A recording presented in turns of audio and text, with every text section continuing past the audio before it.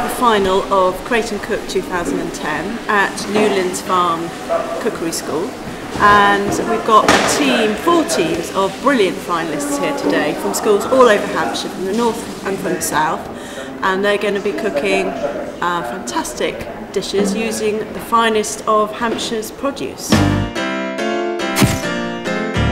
I like cooking because it makes me happy. When I give it to other people, make them happy. I quite like cooking like loads of things. I sort of got it from my mum, so she sort of taught me all that I know.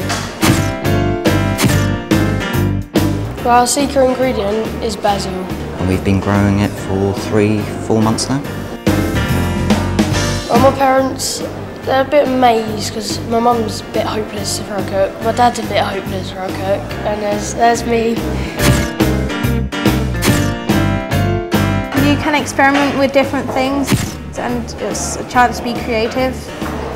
We've learned so much that even if we don't win, then we can just go home. We know that we've learned something from this experience. I love cooking at home. I'm mainly a dessert person, so I love cooking cakes and tarts and stuff. My mum always says there's no such thing as you can't cook, it's about wanting to cook. We just love it. In 2010 we really engaged the children with local produce, and we've taken all the finalists out onto the farms to meet the people behind the produce that they're using. So we've really taken it on a step further, and they're really now engaging with the people behind the produce. Yeah, you do get that sort of nuttiness. I like it a lot. That's a good oil. It gives them a much greater understanding from field to fork. It's kind of exciting to see where our actual local produce comes from rather than just going to the supermarket and picking it up. So the pork tenderloin that you're going to be cooking with. Yep, that's the front leg as opposed to a back leg. It's nice to come out and meet the producers of the food you're going to be putting on your plate, and you know where it comes from and how it's been produced. Thank you very much. Good to meet you. Thank you. All the best. An understanding of where our food comes from is all part of the process. We need to know how it's grown, where it comes from, how the producers are doing it. If we can understand that, we can almost be a part of it, and almost take pride in where we're buying our food from. We're delighted that 2010 Create and Cook's been sponsored by the Southern Cooperative, and they're very keen on educating young people about food and where the food comes from. So it's been a perfect match, and it's been great for the competition. We saw this as an opportunity to support what we see as a very positive venture, to help educate children to the importance of cooking, and particularly the use of local and seasonal ingredients in cooking, something that we believe in passionately at the Southern Cooperative. Here we are in the second year of their competition, and whatever challenge we set them, they rise to the challenge. These are some of the top cooks in Hampshire, and they've worked really hard to get to this level. It's a tough competition, but I'm sure it is going to be tough to judge it. Good luck to all of them.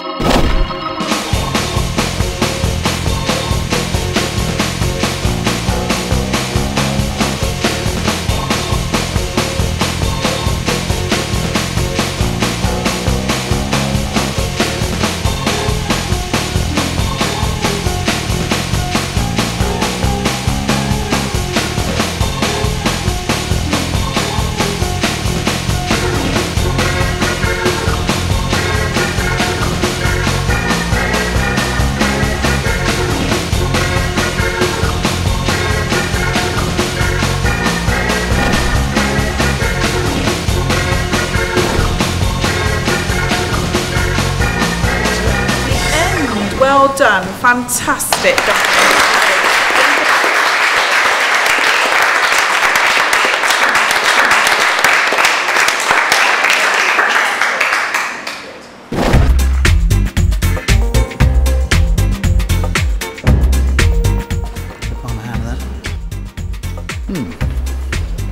Beautiful. Lamb's nicely cooked. That looks very good.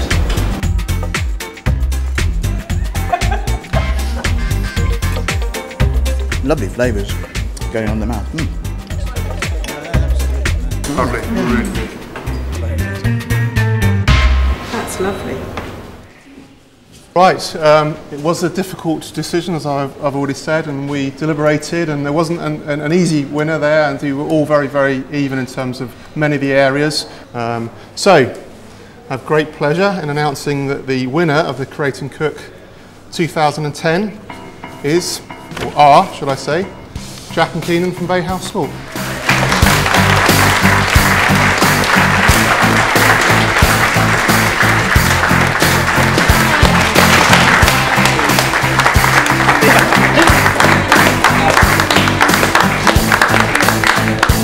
I'm just gobsmacked.